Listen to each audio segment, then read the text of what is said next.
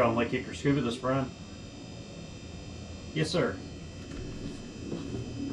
You said it's at your dock? Okay. Yep, one of us coming right over. Thank you.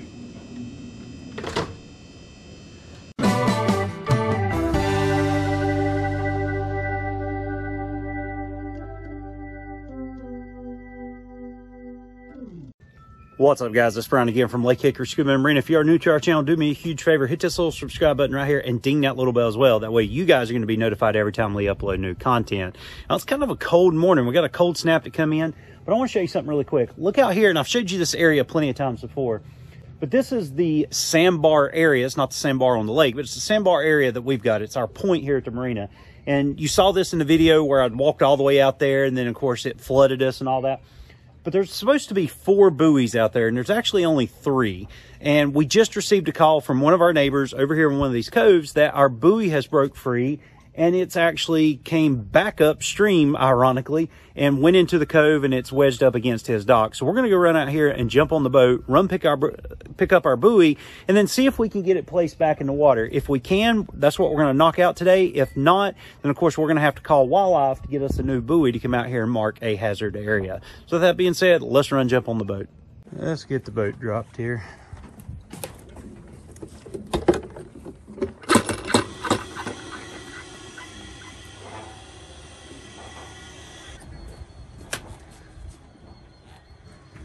All right, let's jump on.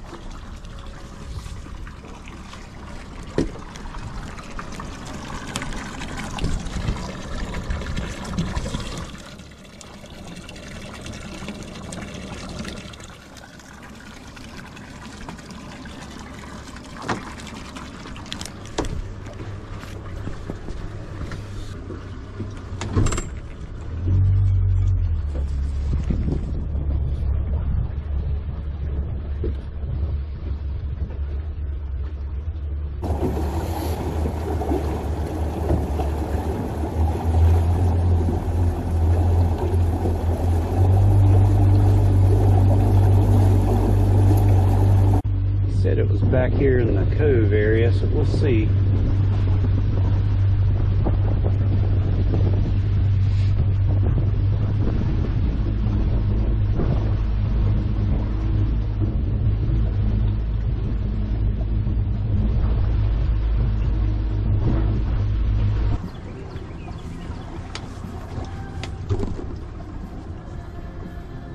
The question is how am I going to get it in here? Because I don't know how close I can get.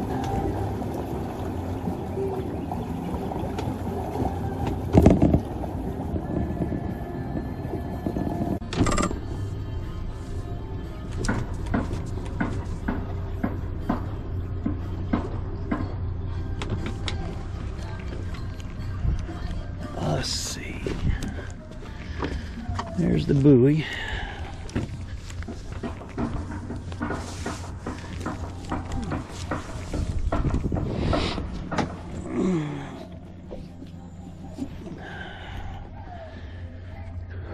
Question is, how do I get it into the boat?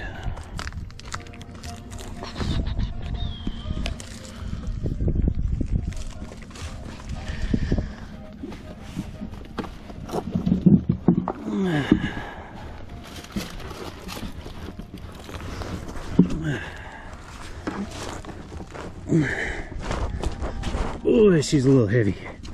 Let's look at the bottom of it really quick. See if it's still usable. Nope. See there? It's where the chain was connected, it's broke off. So this buoy's not going to be good for anything. I'll have to call Wildlife and get them to bring us a new buoy.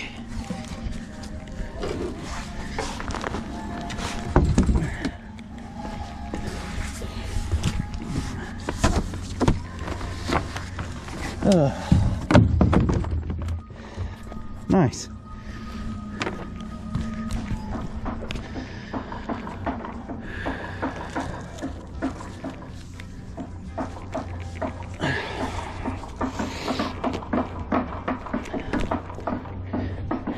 Building their dock over there.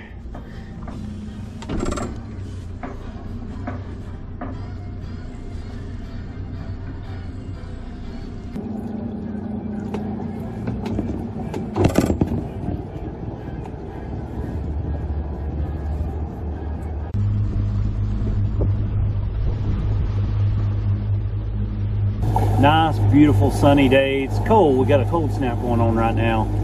But a nice, beautiful day. There's nobody out. Wind's a little high. That's okay. We can compensate for that. That's what the steering wheel here is for.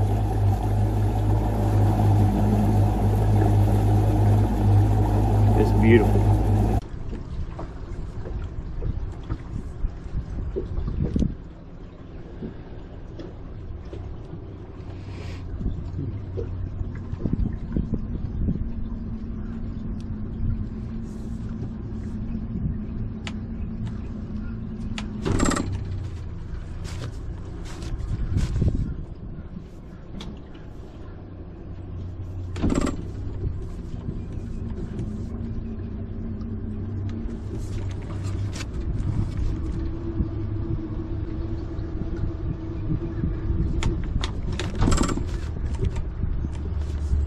Maybe we'll get it the first time here.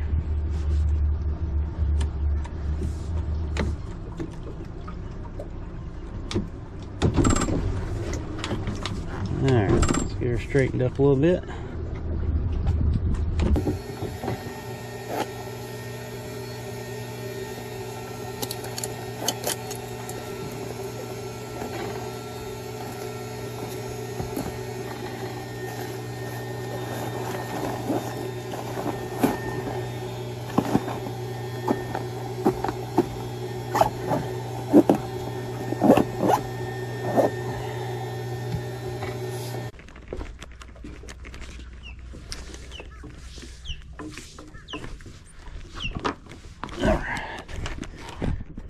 Get her raised up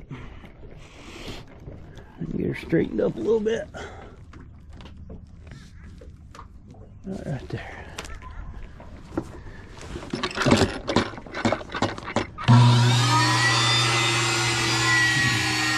And watch her come up.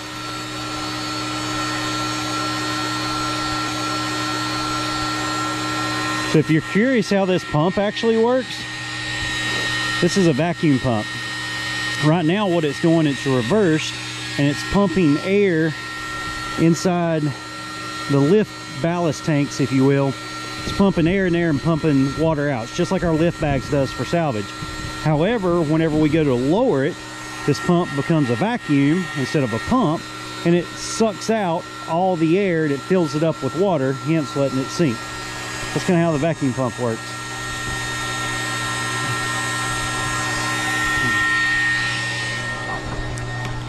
Alright, so this thing's going to be up on the lift, but we're still going to tie it off. I'm going to give it plenty of play here.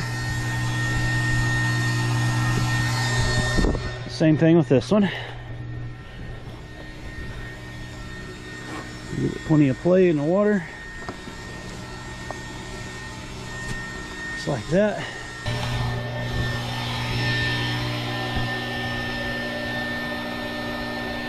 And as soon as that thing is full of air, ain't there more water, you'll start seeing it bubble out here on the edge.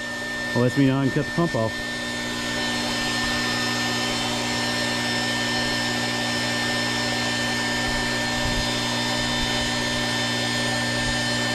We're going any second now.